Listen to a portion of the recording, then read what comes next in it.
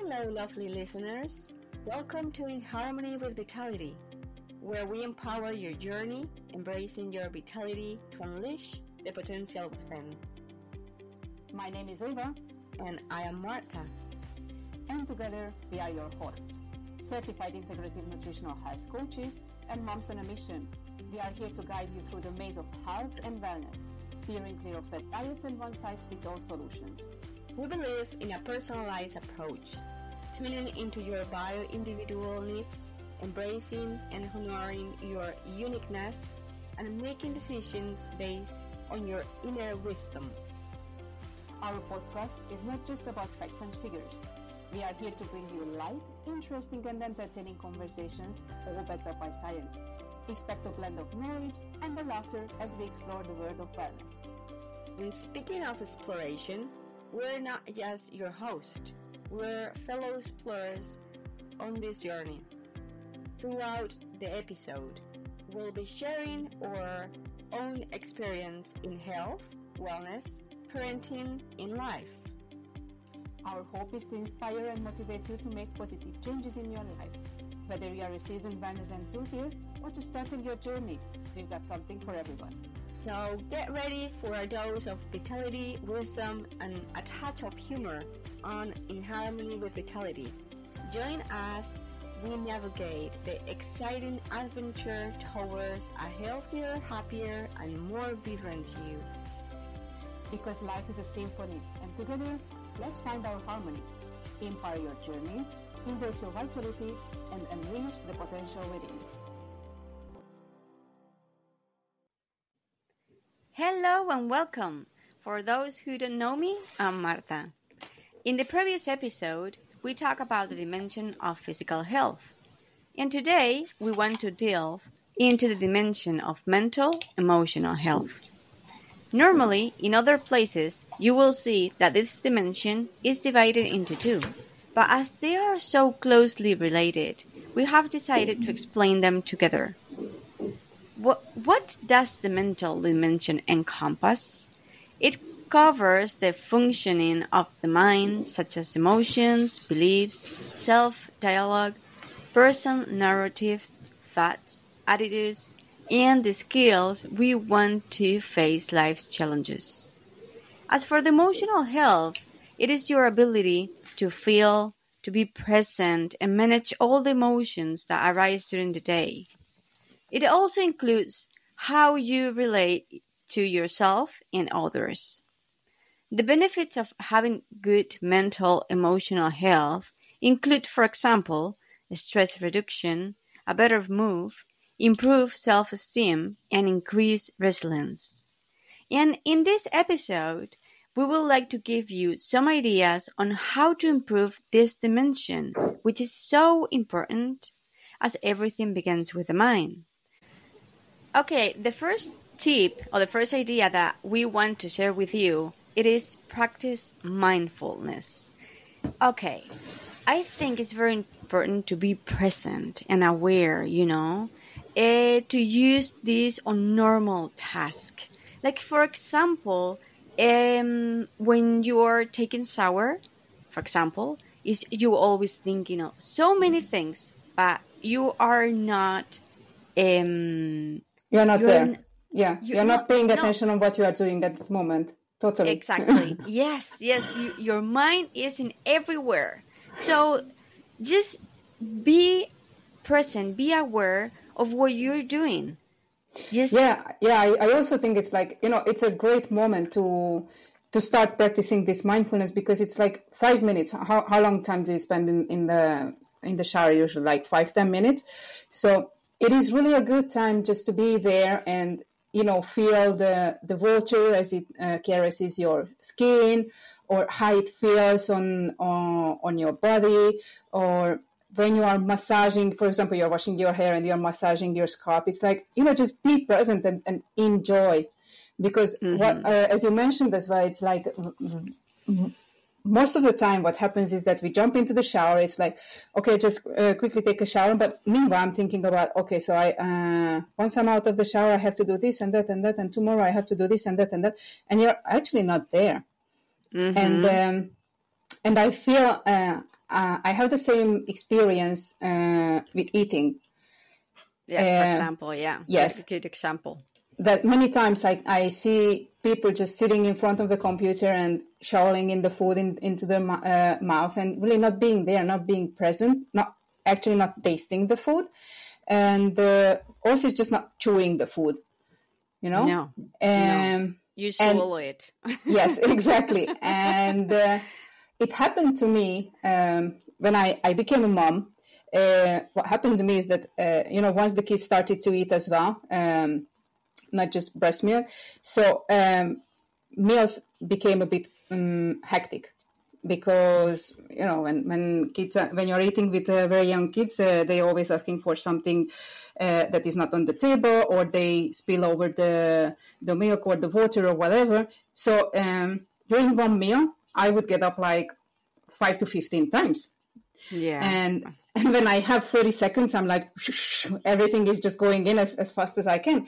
And I realized that now that the kids are in preschool, I have the time and the opportunity just to sit down and eat. And in the beginning, I was eating the same way, like everything in as fast as possible because I don't have time. And it was a really cool exercise that I started to incorporate into my day-to-day life, that, when I have the opportunity to just sit down and chew and enjoy my food, is just do it. So I think it's these are small tips that you can start to incorporate into your everyday life. Yeah, one other tip that I would like to include, to be present or to chew more the food that you're eating, is to count.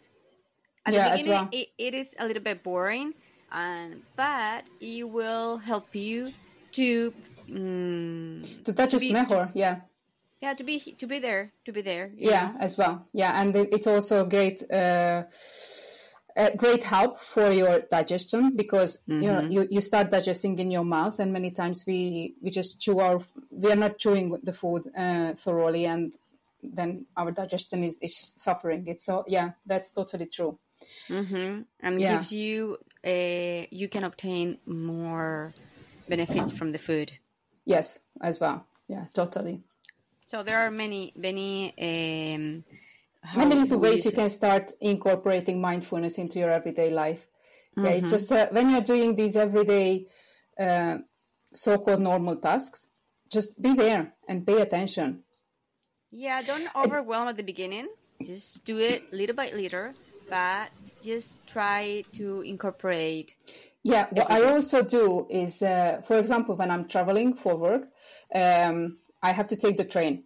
So I travel for about 40 minutes on the train. And many times I take this time to just look out on the window and look at the scenery and, notice people around me, notice what they are doing, which is usually they are looking at their mobile phones. And it's interesting, just to be present and be aware of what's going on around you. Yeah, that's right. Yeah. And to keep moving, another idea, it would be to challenge negative thoughts, replace them with positive, motivating, and constructive ones. I think this is very important because many times of the day, we are thinking, or we put not good, negative thinkings on our mind. Totally, yes. And I think we are not even aware of that. That was. That's what you wanted to say. Sorry, I just took the word out of your mind. Here, take. Sorry, but it is so true, and I think it's a really good tip because we are not aware our thoughts. So when you start to pay attention on your what thoughts you are having, and you're realizing wow, am I really thinking that? Yes. It is powerful. Being aware is wow. Yes, and I think it's a very good opportunity to start practicing it when you are, for example, you are looking at social media. There. Many times you don't realize how many negative ideas you have, or when you are in general, when you are consuming information and you are not realizing how much information you are consuming, you just have to start to be more aware of what's going on, you know? Yes, you're right. Like all the news you are watching, or the social media you're consuming, or if you are taking public transportation like I do, you will realize that you have screens everywhere. And on the screens, there is all the time either some ads, they are trying to sell you something, or the news are going on. And what kind of news and what kind of information is coming from there. So it is really powerful to stop and be conscious about the information and the thoughts that you are connecting with those information. Yeah, don't be afraid to select the information you want to see. No, totally not. Yeah, that's so true. Yeah, start thinking of really what is useful for you. And what serves you. Yes, exactly. And how the information that you're consuming is making you feel. Yeah, and also people around you. What kind of people around you gives you how will you say how they how they make you feel. And when you spend time with people, kind of, because I have been with them forever, and I don't want to be rude, or it's kind of a loyalty thing. But when you met them, and after that, what kind of thoughts are rising, and what kind of feelings are you having? Is this relationship serving you, or is it pulling you down? Yeah, you need to be aware of those kind of people that are around you, and don't be afraid to select the ones that you really like. And I think neither of us is saying that you have to stop seeing these people. It's just you just have to be conscious of how much time you are dedicating to them. Because I do understand that you have friends from forever, and you still have some, you have a long history, and you did have a good time together, and you still have kind of a good time, but if it's not serving you, just limit it. Yeah, that will be a good tip. Don't eliminate it, but just reduce the time. Yeah. Also, another idea would be stress management and meditation. I love meditation, but I know that a lot of people, they don't really like meditation. But really, you can meditate in so many ways. You can walk, for example, in the nature and listen, the nature. And that will be one kind of meditation, to connect with yourself. That's the main goal of meditation, to connect with yourself. Yes. And as much as we connect with ourselves, as much we will know ourselves. Yes. And that's very good. Try to see which kind of meditation is useful for you, and try it. Try it for 5 minutes at the beginning. Then increase time. Yeah, meditation is a great thing. Although I think many times when people hear the word meditation, it's like, I have to sit still like the yogis and chanting Om or whatever. If you are not in this word, your first thought might be that, wow, that's not for me. And even though, for example, I'm a yoga teacher and I have been practicing yoga for over a decade, sitting down and just staying still and meditate, it's not for me. I can't do it. So I think it's really important to find your bio-individual way for meditating. For me, for example, it is I love hot yoga, and that's that totally disconnects my mind. When I'm in a hot room and doing the sequence that is all the time the same, it's just such peace, and my mind is, I can just disconnect from my day totally. I think it's the most important is to find that kind of meditation form that works for you.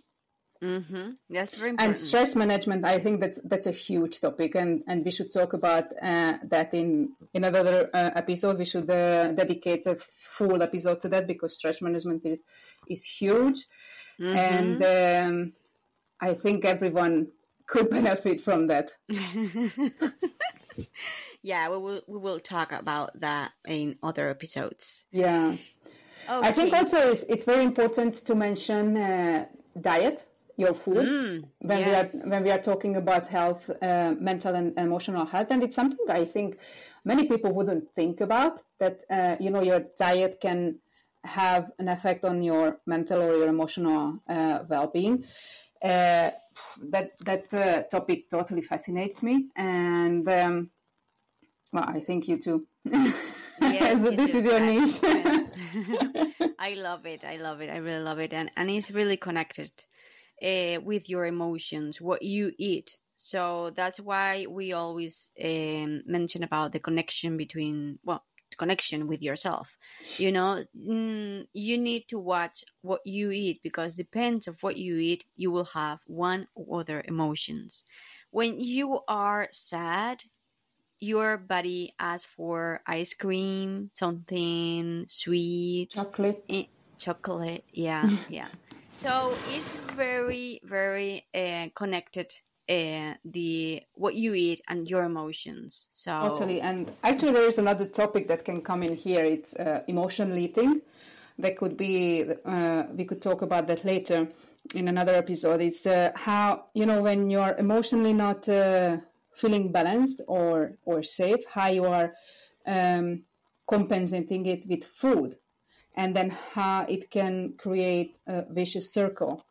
But totally, the fact that the food that you are eating is affecting your microbiota, so your gut health is affected by the food, and by your gut, your mental state is affected either a positive or a negative way.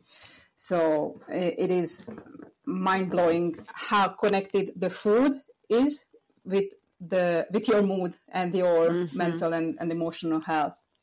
So you need to watch what you eat. Yeah, totally.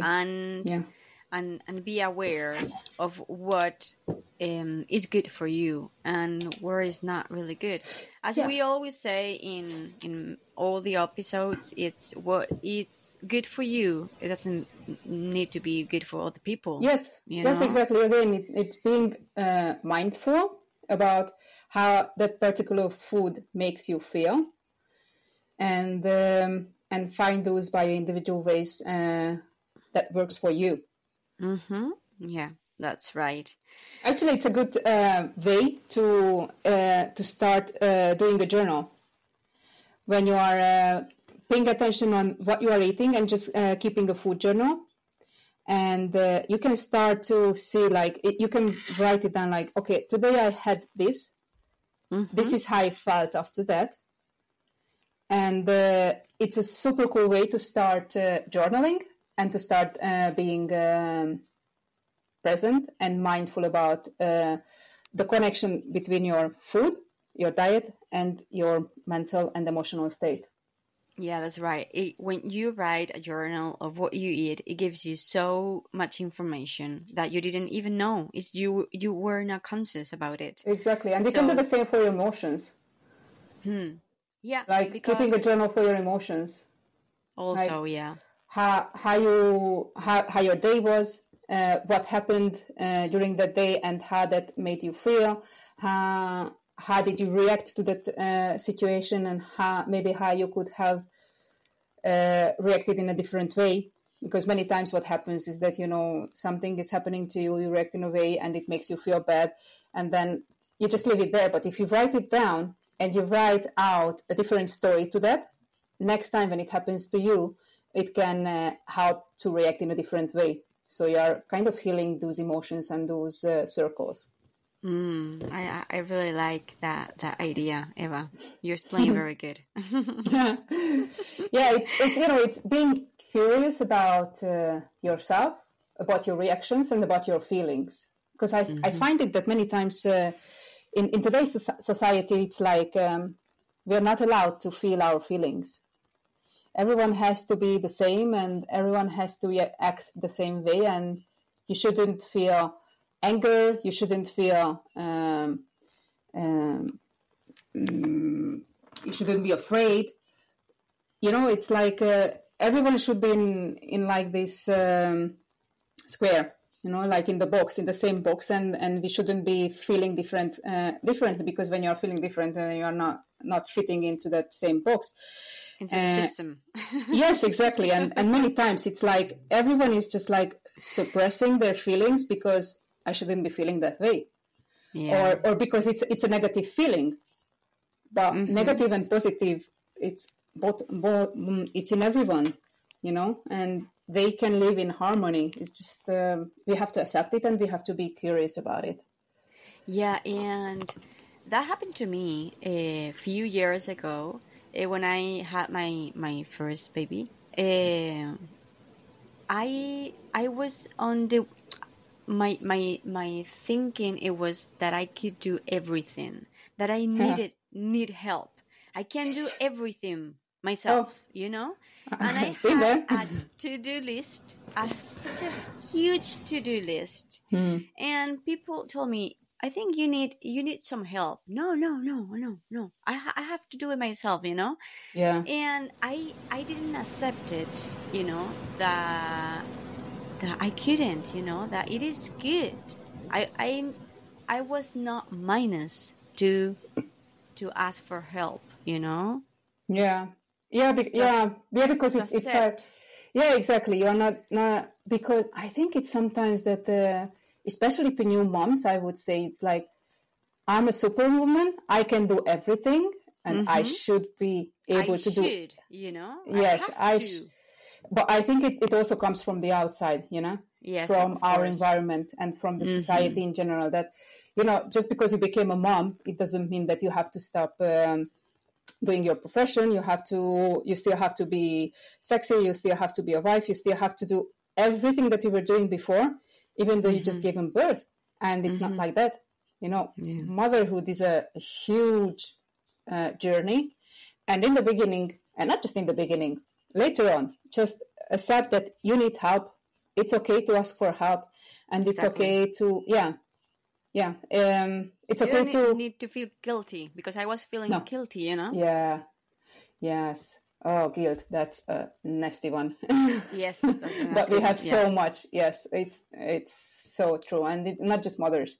Guilt is a really, really nasty feeling, and it makes us push ourselves way over our limits.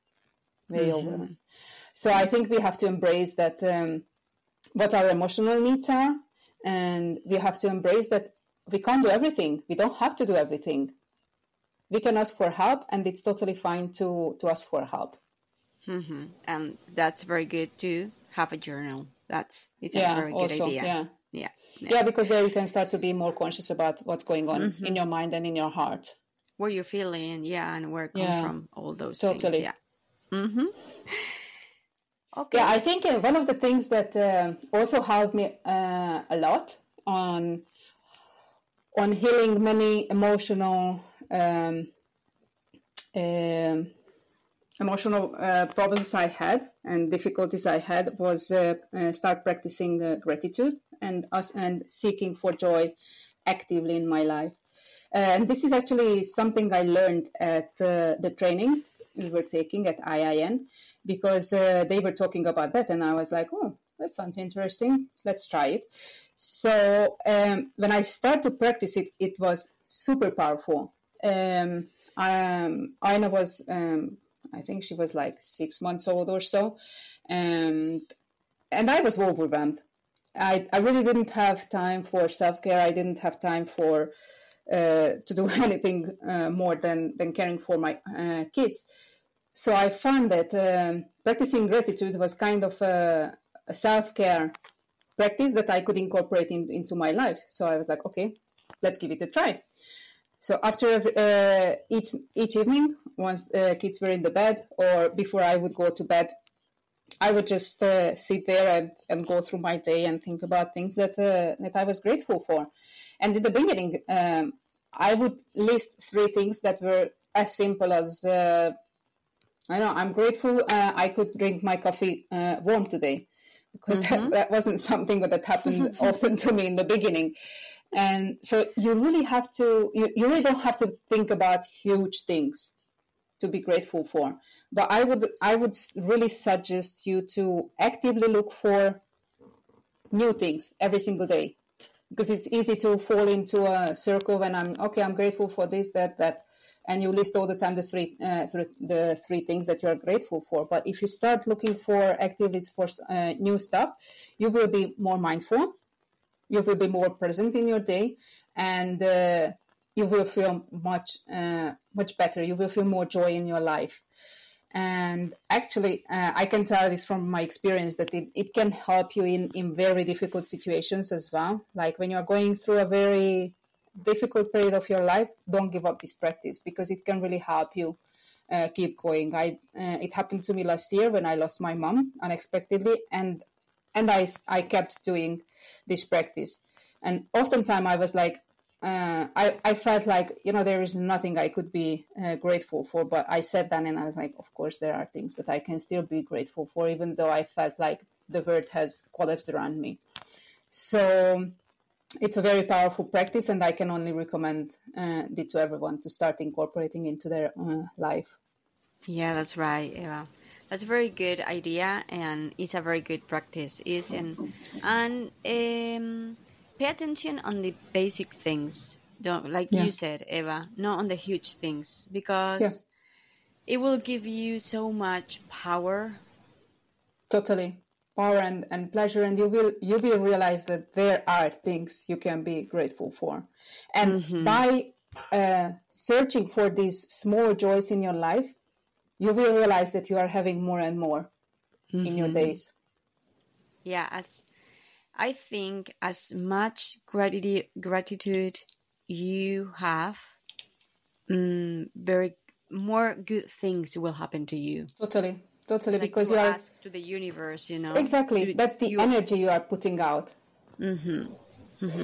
Yeah. So we, I don't know how would you say, encourage all of you to use more the gratitude. Totally. Yeah. Look for joy in your life, because there is joy. There is joy, even when you feel like there isn't. There is. Okay, all this concludes today's episode of In Harmony with Vitality on the mental emotional aspect of your dimensional health.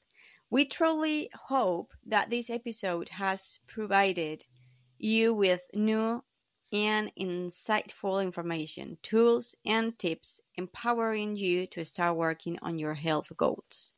In which dimension would you like to begin working? We would love to know. Please come and share with us on our YouTube channel or Instagram account. The program notes contain all the links. In the next episode, we will be discussing the other dimension of our multidimensional health. So be sure to tune in next week. Until then, stay healthy and remember that progress is more important than perfection. Begin your journey with small but consistent steps. Stay tuned for our next episode next week. Thank you everyone for joining us. See you next week. See you. Bye-bye. And that's a wrap for another empowering episode of In Harmony with Vitality, where we encourage you to empower your journey, embrace your vitality, and unleash the potential within. If you have any questions, topics you would like to cover, or if you want to share your own journey, feel free to connect with us on social media. We love hearing from our community. You can find all links in the show notes. Remember, this podcast is all about embracing your uniqueness and making choices that align with your inner wisdom. Your journey to a healthier and happier life is yours to shape. Don't forget to hit that subscribe button so you never miss an episode. And if you love what you heard, leave us a review. Your feedback means the world to us, and it helps others discover the podcast. As we sign off, always remember, life is an incredible journey, and you hold the power to make it extraordinary. Tune in next time as we continue our quest for harmony and vitality. Until then, take good care of yourself, honor your uniqueness, and stay in harmony with vitality.